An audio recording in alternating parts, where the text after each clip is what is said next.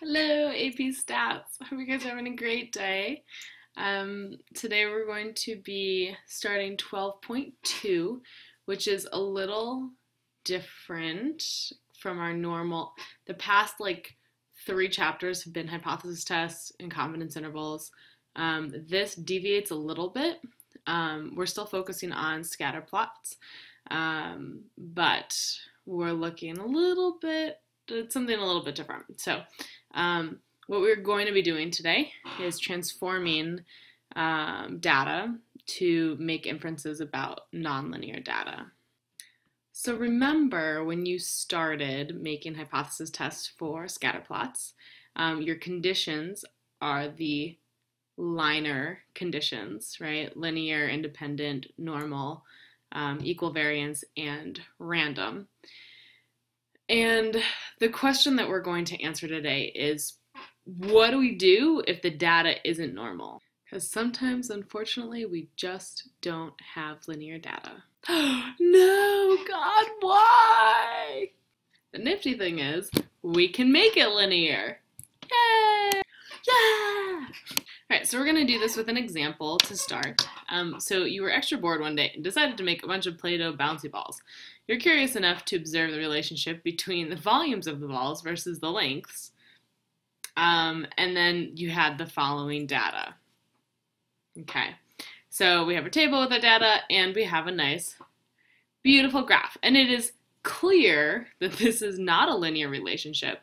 And so you should not fit it with a line, at least not yet. So the question is, how do you think we can transform the data so that we might get a linear relationship? And that's what we're going to be answering in this video. So in this particular set of data, you might think, because volume is a cubic measurement and diameter is a degree 1 measurement, you might think that this graph is approximately a third degree polynomial, which is probably a really good guess, okay? And so that's where we're going to be in this first scenario, if it's a power relationship. So basically, you have the function is y equals a constant times x to a power. It's probably what this is in this case. Okay, you have two separate options. The first option is try to guess which power it is. In this case, we would probably guess it's a third degree power. And then, so instead of graphing x versus y, where you see this curved relationship, you would instead graph x to the third versus y, or x to whatever the power is that you think the relationship is. Because if the function is in fact a cubic relationship, then the graph of x cubed versus y is going to be linear, because you're going to have something like y equals a constant times x to the third. And so the relationship between x to the third and y is linear. So you would end up with a graph that kind of looks a little more linear. You could also actually graph the nth root of y versus x. And in this case, we think this is a cubic. And so we would graph the cube root of y versus x. Because again, if you have a cubic relationship, and so say you start out with y equals ax cubed, and you cube root both, okay, let's divide both sides by a first. So you have 1 over a times y equals x cubed, right? And you take the cube root of both sides. Then you end up getting x is linearly related to the cube root of y, right? Because you end up with, the cube root of 1 over a is going to be your constant times the cube root of y is equal to x. So that is still a linear relationship between those two variables. The other option, and I would recommend this a little bit more because you're not necessarily going to know what power function that you have, right? You're not going to know, you probably won't know if it's a cubic or quadratic or a fifth root or a 10th root. You just don't know. And so I would recommend using the second one a little bit more often But either one will work for power functions. So the second option is graph and analyze the log of x versus the log of y. You can use any base. Base 10 and e, right, the natural log, are the most common ones. And the reason why is that if you start out with y equals ax to the n, and you take the log of both sides, we have the natural log of y equals the natural log of ax to the n, and you can use some of your funky log rules. So remember that if you have two things multiplied together inside a log, you can break it up into two separate logs added together. So then you have the natural log of y equals natural log of a plus natural log of x to the n. Then you can use the power rule and take that n and bring it out front. So then you have natural log of y equals log a plus n log x. Now keep in mind, natural log of a, just a constant. N, just a constant. And so if you are graphing log x versus log y, what you really have is some, I'm just going to call it big Y, right, equals some constant a plus some constant times some variable is really what you have going on, as long as you're graphing log x versus log y. So when you graph the natural log of x versus natural log of y, or log base 10 or log base whatever you're using, then you end up with a linear relationship between those two variables. Voila! Okay, now different type of scenario. What if you have data that displays more of an exponential relationship, exponential growth, for example? A lot of times populations of rabbits might display some sort of an exponential relationship. So anyways, new function, y equals a and then b to the power of x, right? A and b are both constants. Then you would always want to transform with logs, because that's the only way to get x out of the exponent. And so what you end up having to graph is log y just versus x, because if you start out with y equals a b to the x, you take the log of both sides. Again, you can split up the right-hand side as log a plus log of b to the x. Take the x out of the exponent. So now I have log y equals log a plus x log b. And remember, log a, just a constant.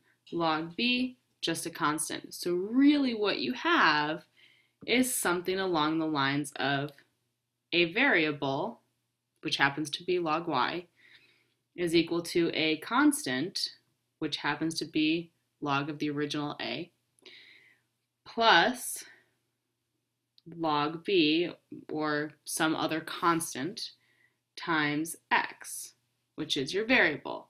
And so, yet again, we have a linear relationship between x and log of y. So instead of graphing log x versus log y like in the last one, because it's a different type of function, you're just graphing x versus the natural log of y.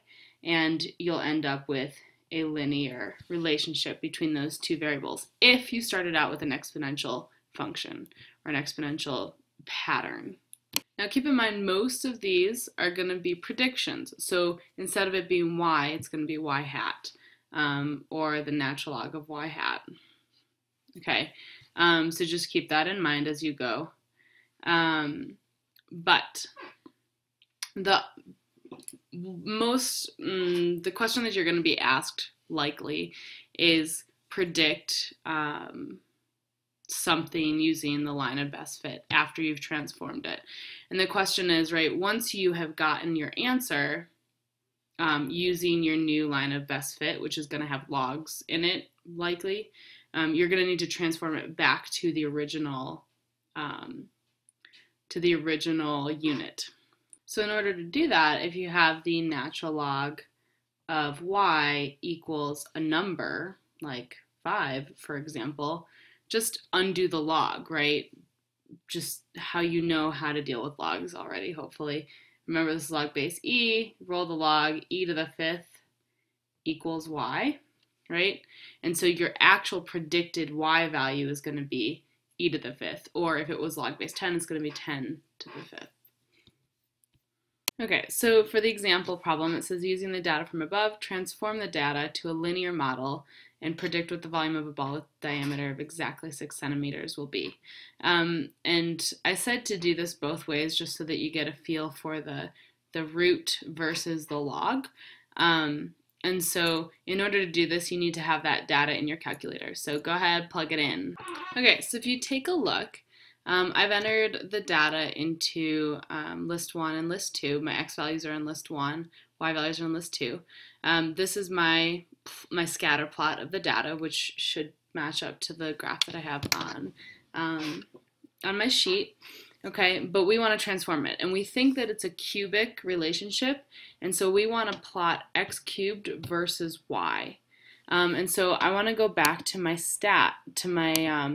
my lists, and in list 3, I want to make a new x column, and so it's going to be my list 1, L1, to the 3rd power. And then it'll fill in with all of the 3rd powers, and then we can make a scatter plot of that. So my x values, instead of list 1, which is just x, I want to actually plot my list 3, which is my my set of x cubed values, and so I can then plot that. And look at how cool! That is totally a linear relationship. Okay, so then you find the line of best fit, which is with your stat, calc, lin, reg. And remember, we're doing, our x values are list 3, our y values are list 2. Let's store a regression equation in y1 because we want to actually plot that. And then we can calculate it and we can graph it. So let's go back to the graph. That's our line of best fit. And hey, look at that. Pretty darn cool. Okay, graphing x cubed versus y. Now we have our line of best fit, which if you look at our calculator, y equals ax plus b, so a is our slope. We have the function y equals 0.5237 approximately times x plus b, which is negative 0.4385, rounding. And so then we can make our prediction. This is a y hat because it's a prediction. And the other thing you have to remember is that this x is not actually x, it's x cubed, right? So you might want to actually include that x cubed there so that you know that whatever your x value is, you have to cube it. And so then if you plug in 6 for your x cubed, you have y hat equals 0.5237 times 6 cubed minus 0.4385. Actually plugging this into your calculator, you get y hat is approximately 112.68 centimeters cubed as your prediction. And so that would be your answer because that was your transformation. All right, cool. Now if we do it with logs, we have a different setup. Now if you know it's a power function, x to a power, right, then you want to be graphing log x versus log y. And in this case, we do know that that's the scenario. But if it was exponential growth or exponential decay or anything, you would be graphing just log of y versus x. So in this case, let's actually do that. Let's plug those into our calculator. So now we want to graph the log of list 1 and the log of list 2. So I'm going to go up and do, I'm going to do the natural log of list 1 and do the same thing for list 2 and then graph those. So go to your stat plot, second y equals, and we want to be plotting list 3 versus list 4. Look at that, we have a lovely linear relationship. Now you can find the line of best fit using stat calc, and then lin reg, and we get this for our line of best fit. So then to plug those values in, and remember I didn't actually graph y and x, I graphed log of y and log of x. And then we can just plug in x to get our prediction. So plugging 6 in for x, I get the natural log of y equals 4.6185. Then I do e to the 4.6 power to get the predicted y hat. And it's slightly different because it's a different model, but it's still a prediction.